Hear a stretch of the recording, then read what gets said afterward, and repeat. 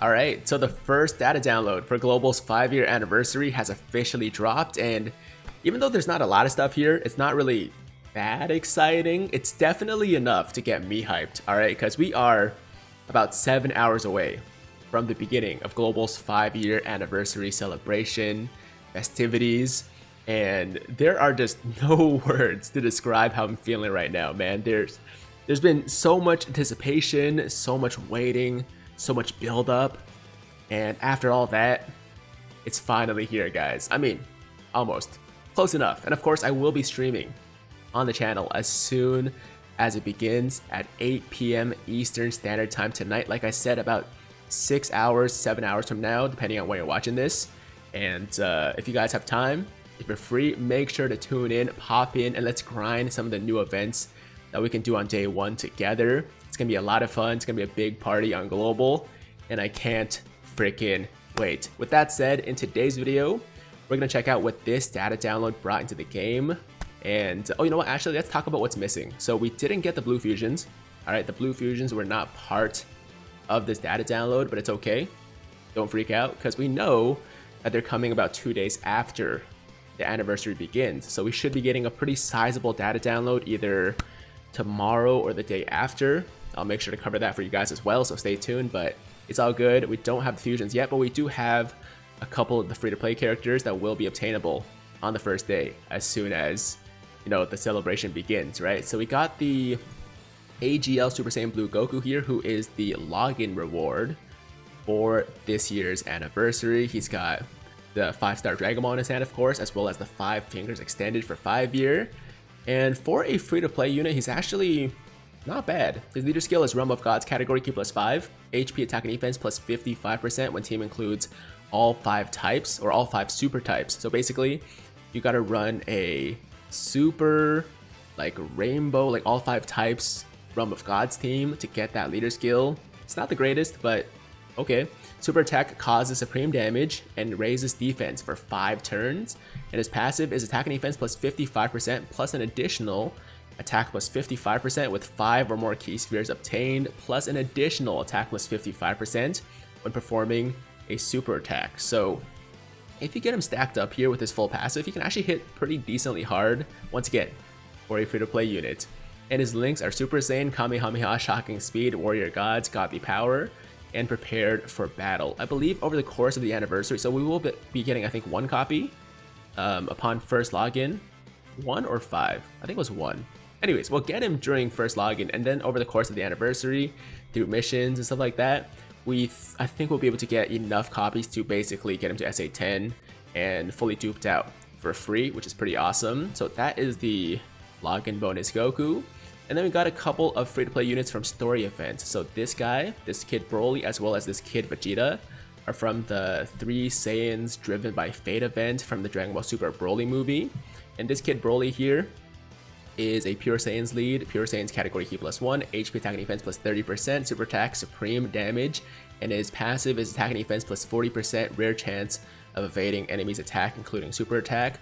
Kid Vegeta right here, extreme class Q +1, HP attack and defense plus 20%, Gallic Gun causes supreme damage, and then passive is attack and defense plus 50%. They've got the Zamasu here. Actually, you know what? Let me talk about his TUR form. Okay, so Time Travelers, Q +2, HP attack and defense plus 40%, supreme damage, lowers defense, and passive attack and defense plus 40%, Q +1. With each attack received up to a Q +4, launches an additional attack that has a chance of becoming a super attack when facing 2 or more enemies. Alright, so these guys seem super unimpressive, and when they first launched on JP, people are like, yo, what is this? Like, why are they so bad? I mean, they're pretty bad, okay. But the reason they're bad is because both the Broly and the Vegeta both get Dokkan Awakenings, I believe in part 2, and also Extreme Z Awakenings within Extreme Z area. So both of them actually become really solid free-to-play units once they get that Awakening and Extreme Z Awakening. And then this Zamasu in part 2 of the anniversary will get an additional Dokkan Awakening into LR Goku Black. So this is the STR LR Goku Black from the Zero Mortals Plan event, and he also gets an Extreme Z Awakening, so he becomes the first LR in the game to get an Extreme Z Awakening in part 3 of the anniversary. If you guys don't aren't really like super up to date with like what's going on as far as like the different parts and all that stuff, make sure to check out my video fully breaking down the entire anniversary, at least as far as what we anticipate is going to come. And I can probably find a link somewhere above my head over here, so go check that out if you guys are confused. But these are basically the new units that were translated, added to the game, that will be available for release tonight, once again at 8 p.m. Eastern Standard Time or 5 p.m. Pacific Standard Time. And we'll be grinding all these guys, getting them fully duped out, fully rainbowed. By the way, the Kid Broly and the Kid Vegeta both have farmable orbs too, so you can get them rainbowed for free. And I mean, we can't rainbow this guy, but we'll, I don't know, what just happened. And also Zamasu will get him duped out, SA10, all that good stuff, okay? Now, if you go into your game right now, and pop over to the hidden potential screen, you'll find this little tutorial, I guess, about how skill orbs work. So basically, skill orbs are now officially activated, I guess, in the game. They were available before with the previous data download, with the previous update, but now they're officially like implemented. So it says here, skill orbs are items that can boost a character's stats or raise a character's hidden potential level, skill level, when equipped to a character. And also, skill orbs can only be equipped to UR or LR characters, and there are different conditions for, you know, which skill orbs can be equipped. So skill orbs have slot rarities of gold, silver, and bronze. Each slot must be unlocked for each character according to its condition. And there's the gold skill orb, which can be used or equipped when 2 or more of a character's hidden potential routes or hidden potential paths are open. So you gotta have 2 or more dupes to use the gold. For silver, the unit has to have a super attack level of 10 or higher. And then for bronze, they just have to be UR or higher rarity, alright? And as far as how to acquire skill orbs, there's different ways, but the first way we'll get is basically tonight when the anniversary starts, we'll get that Whis training event, and you can do it daily during the anniversary to get a couple skill orbs every single day and equip them to your characters. And if you look right here, your characters will have the skill orb option in their hidden potential screen, right? So we got the bronze right here, right? We got the bronze skill orbs. Unfortunately, I have no skill orbs because we can't get them yet, but you can equip them once we can get them, as well as the gold here. Now, this guy is actually not SA10, so that's why the bronze or the silver path right here is not locked. It's not unlocked, right? So gotta get this Gohan to SA10. But let's like go to like, you know, one of my rainbow units. So right there, we got the LR Broly, and all 3 of his skill orb slots are unlocked. And once I get my skill orbs, I can equip them to him if I want to. If you guys want a full comprehensive breakdown as well as a overview of the different kinds of boosts and skill orbs in the game that are available, you can go find the video once again somewhere above my head. Go check it out. Make sure you guys are fully ready to take advantage of the system once it drops. Okay, I mean, it's already dropped, but once we can get the skill orbs. And also, if you pop over to your main menu and click special sticker, there's a little explanation of what stickers are and how they work. So it says you can apply an exclusive visual effect to a character by using a special sticker. Special stickers can be obtained through various ways, such as missions of chain battle. Chain battle. Okay, so they mentioned chain battle. If you guys don't know what that is that mode on JP where you're facing an enemy and you choose like your own team as well as a friend supporter team. And you guys are trying to do basically as much damage as possible, trying to nuke the enemy. And the higher damage you do, the higher your rank among other players and the better rewards you get, right? So it's been speculated since the last data download, since we got assets for this mode, that's coming earlier to global than expected.